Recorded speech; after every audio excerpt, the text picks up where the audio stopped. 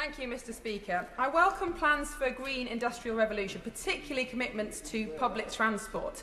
But delivering sustainable rural bus services has always been a challenge. But in my constituency, South Pennine Community Transport is trialling a new low-cost, low-carbon bus service that we believe could be a model to transform rural bus services across the UK. So would my right honourable friend meet with me and South Pennine Director Kevin Carr to discuss this model and look at how some of the government's £5 billion commitment to buses can be used to transform rural services?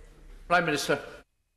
Well, she's asking an excellent question, and we are developing a national bus strategy that will look at the needs of how to get more people to use our buses. And in addition to championing green, zero carbon or low carbon buses, we're providing £20 million for a rural mobility fund to support demand in rural areas.